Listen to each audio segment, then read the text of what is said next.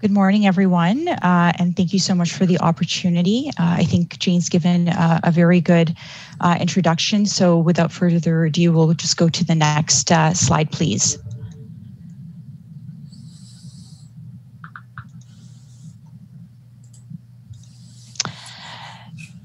So, as usual, I'll be taking you through some slides on surveillance data on COVID-19 in our community.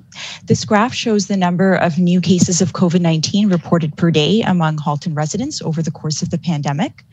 By end of day on January the 18th, which we have the latest data, we had 7,639 cases of COVID-19 that have been diagnosed among Halton residents.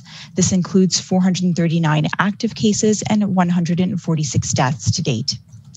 As we've seen in past presentations, in wave 1, the 7-day rolling average peaked in April, then began to decline and remained low over the summer.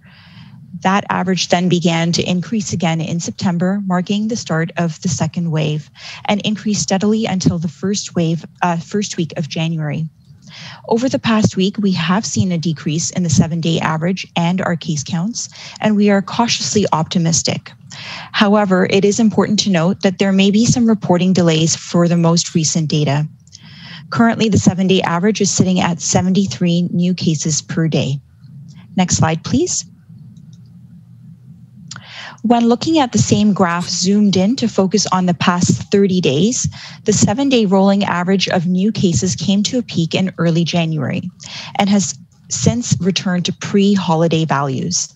On December the 19th, 30 days ago, the 7-day average was 75 new cases per day, which is similar to the average of 73 cases per day that we are seeing today. When looking at the total number of cases since September 1st, approximately 41% of them have occurred in the past 30 days alone. This 30-day period covers the days leading up to the holidays, the holiday period itself, and the few weeks following, thereby likely covering the 2-week incubation period for most new infections resulting from any holiday gatherings at the end of December. Next slide, please. So as you'll note, the weekly rate of COVID has been increasing steadily and then more quickly over the fall of 2020. We have seen the weekly incidence rate double roughly once per month during the second wave, and I talked about this at my last presentation. So by the end of September, it was approximately 15 per 100,000. By the end of October, it was approximately 30 per 100,000. By the end of November, it was approximately 60 per 100,000. And by the end of December, it was approximately 110 per 100,000. While the increasing trend of wave 2 has been worrisome, we have recently seen a decrease in our case counts and our incidence rates. As mentioned with the case counts, we're cautiously optimistic, but being part of the Greater Toronto Hamilton area, we also must see a reduction in rates in our neighboring areas to feel a true impact. Next slide, please. This graph shows the weekly age-specific rates since the beginning of the second wave. In other words, it's showing how many new cases were reported each week in a particular age group, divided by the number of Halton residents who are in that age group, and then multiplied by 100,000. The rate of new cases has increased across all age groups during the second wave, coming to a peak in early January. While the rate is currently highest amongst our most vulnerable residents, those aged 80 plus shown in dark blue, residents aged 20 to 39 and 40 to 59 shown in green and orange are still presenting the greatest volume of cases since they account for a greater proportion of our overall population. Residents 20 to 39 and 40 to 59 years of age have also experienced the greatest increase in overall case counts during the second wave. Next slide, please. This graph shows the percent positivity by age since the beginning of the second wave. In other words, it shows the proportion of residents who tested positive for COVID-19 among all those in a particular age group who were tested that week. The percent positivity has consistently increased across all age groups over the last 4 months. Since the week of November 1st, the percent positivity has been above the threshold of 2.5% across all age groups. Consistent with the provincial modeling released on January 12th, the percent positivity increases occurred despite strong testing volumes. This means the increased percent positivity likely reflected true increased spread of COVID-19 within our community rather than being an artifact of changes in testing behavior or patterns. The increase in percent positivity over the last 2 months has been the greatest among younger age groups. Next slide, please. This graph shows the number of COVID-19 outbreaks active each day between April 1st, the day that the first outbreak was declared in Halton, and January 18th. The majority of COVID-19 outbreaks in Halton have been in institutional settings, such as long-term care homes, retirement homes, and hospitals. In total, 185 outbreaks of COVID-19 have been declared in Halton since the start of the pandemic, with the majority of those declared just since the beginning of September 1st. As of January 18th, there are 36 active outbreaks, 14 active in institutions, 11 in congregate living settings, 10 in workplace or community settings, and 1 in childcare. There are currently no open outbreaks in school settings. Next slide, please. The number of inpatients at Halton hospitals with confirmed COVID-19 has also followed a similar pattern to cases, but we know that the occupancy of hospital beds increases with a time lag of several weeks. This reflects the delay between the diagnosis of COVID-19 and the experience of severe effects that lead to hospitalization.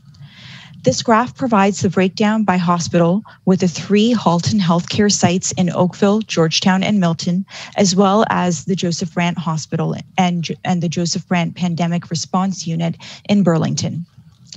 During the second wave, we have seen a climb in the number of beds occupied by confirmed COVID-19 cases. The current peak occurred over the holidays, in particular between December 25th and January 3rd.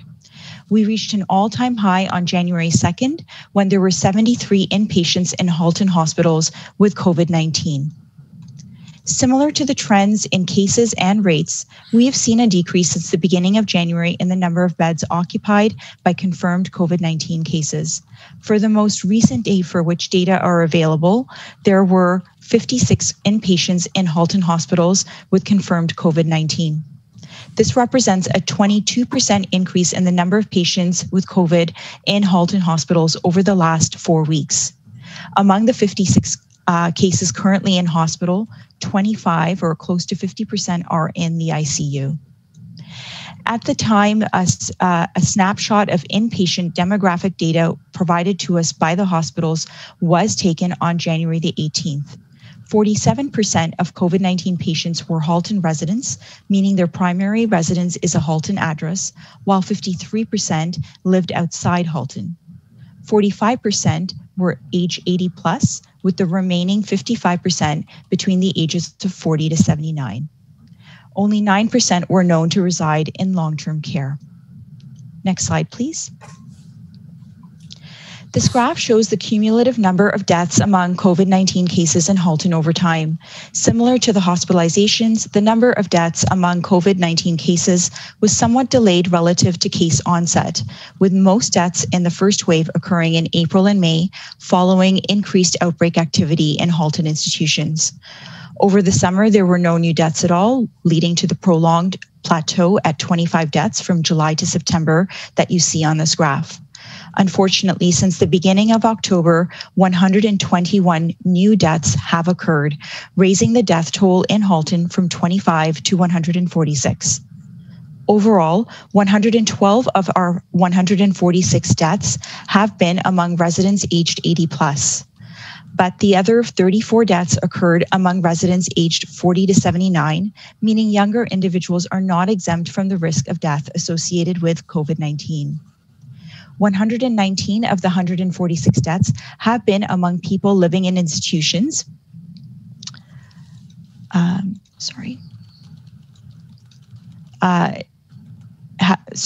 119 of the 146 deaths have been among people living in institutions, primarily long-term care and retirement homes. Next slide, please.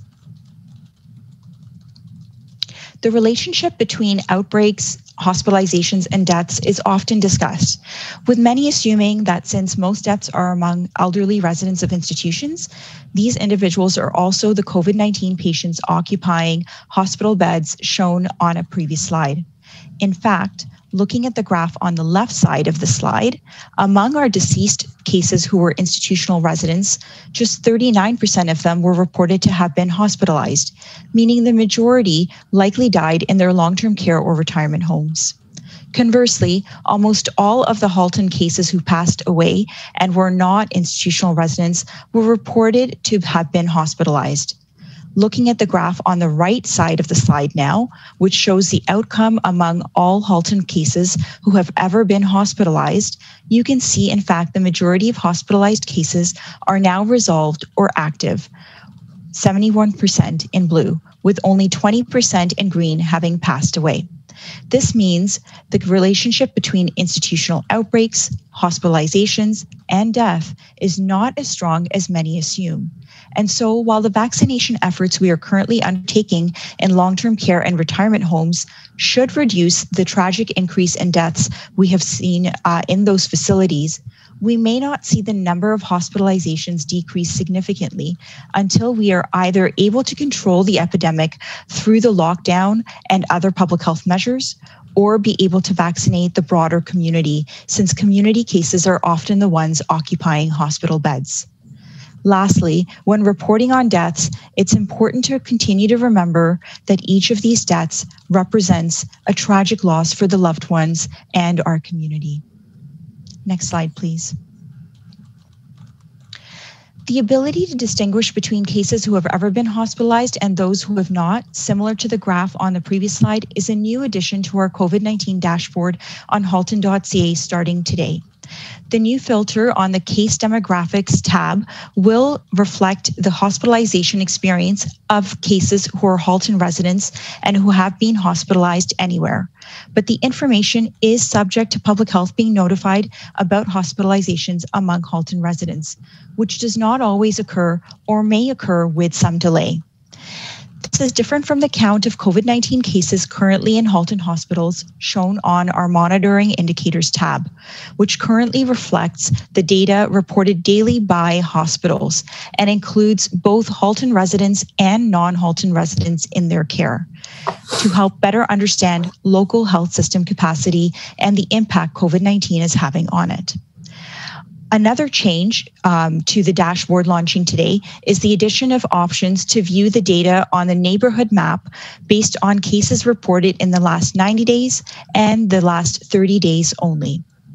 Both of these changes are being made in response to suggestions made at the last council meeting, which I thank you for. Finally, just a small note that the weekly rate on the Monitoring Indicators tab will now be calculated using a slightly revised 2020 population estimate for Halton of 610,581 people. This was released by Stats Canada just last week. Previously, the estimate was 619,087 people. Next slide, please. As we've discussed at previous regional council meetings, higher case counts affect our ability to do full case management and contact tracing. In order to meet the ministry target of 90% of cases reached in 24 hours, a streamlined approach to case and contact management was undertaken. On January the 6th, we introduced an abbreviated one-call case management process that aims to expedite case management while still collecting key information. So far, 800 cases, or about 10% of the total, have received abbreviated case management. Next slide. Before detailing our current process for case and contact management, I would like to acknowledge that we have been hiring more staff to support this area over the course of the second wave, 9 new staff in this month alone. We're also very grateful for the support received from the Ministry of Health to date, with the addition of 18 staff to support case and contact management. Lastly, we're also excited to be one of the first local public health units to use the virtual assistant tool to ensure that we are receiving contact information. These are very good news stories for us in Halton. Still, to meet ministry requirements of 90% of cases reached in 24 hours, our streamlined approach involves contacting all Halton residents who tested positive for COVID-19 through a phone call from Halton Region Public Health. We are happy to share that we are currently reaching 91% of cases within 24 hours. We now provide a single phone call to notify the case of their positive test result, provide them with vital information on how to self-isolate and notify their close contacts, and also to collect critical information from them like symptoms, their occupation, and if they have been to any high-risk settings while infectious. We also send a follow-up email with detailed instructions to each case. For cases who agree to participate in the virtual assistant platform, contacts they enter into this platform are sent to Public Health Ontario for telephone follow-up. Cases are now required to notify their own personal high-risk close contacts and provide them with a detailed instruction email from Halton Region Public Health. Halton Region Public Health provides teaching to the case on how to identify these high-risk close contacts to help facilitate this process. However, this abbreviated case management process does not allow us to collect information on all contacts, and thus we will no longer be reporting on the % of contacts reached within 24 hours. We continue to prioritize and manage contact tracing in high-risk settings, such as long-term care homes, congregate settings, childcare, and schools in partnership with the organizations involved. Next slide, please. With respect to workplaces, we are prioritizing high-risk workplaces. Our outbreak team continues to support contact management for workplaces like long-term care homes, congregate settings, industrial workplaces, childcare, schools, hospitals, and first responders. Contact management in all other workplaces is the responsibility of the employer. Halton Region provides the case a workplace instruction letter and a contact instruction letter from Halton Region to share with their employer, and additional information is available at halton.ca. My staff and I are grateful to work in such close partnership with the business community to reduce the spread of COVID-19 in Halton and beyond. Next slide, please. In order to reduce workplace outbreaks, it's imperative that workers who have symptoms of COVID-19 are identified as high-risk exposure contacts or are diagnosed with COVID-19 do not attend work. For individuals who do not have paid sick time through their employer, the federal government does offer the Canada Recovery Sickness Benefit. It provides income support to employed and self-employed individuals who are unable to work because they are sick or need to self-isolate due to COVID-19 or have an underlying health condition that puts them at greater risk of getting COVID-19. It provides $500 a week for up to 2 weeks. It can take as little as 3 days or as many as 28 days from application submission to receive this benefit, depending on the documentation required by the federal government and the method of payment. However, to truly enable workers to stay home when sick during this pandemic and to prevent the spread of other communicable diseases in the future, a provincial policy is needed for paid sick days. This would allow pay to show up as expected directly to employee paychecks. It would also provide job security while taking time off.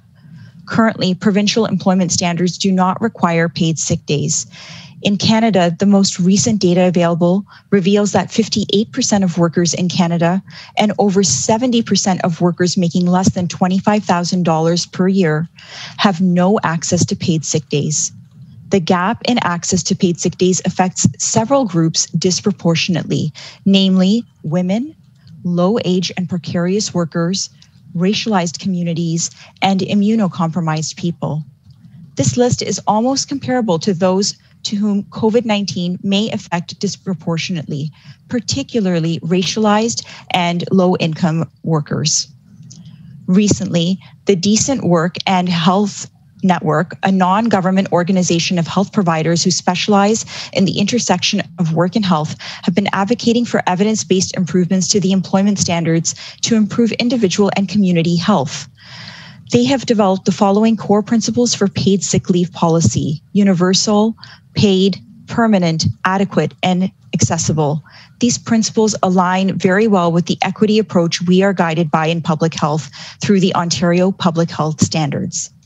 Staying home when sick is the most effective containment tool we have for COVID-19 and other infectious diseases. It's why I issued the Section 22 class order in Halton. However, without strong public policy to support this, our ability to contain the spread is compromised. It is vital that people should not have to choose between food on their table versus spreading COVID at their workplace. My deep thanks to Regional Council for the resolution that was just passed today. While we continue to work together and support each other to take actions on this that will on things that will limit the spread of COVID-19, there is now a light at the end of the tunnel, the COVID-19 vaccine.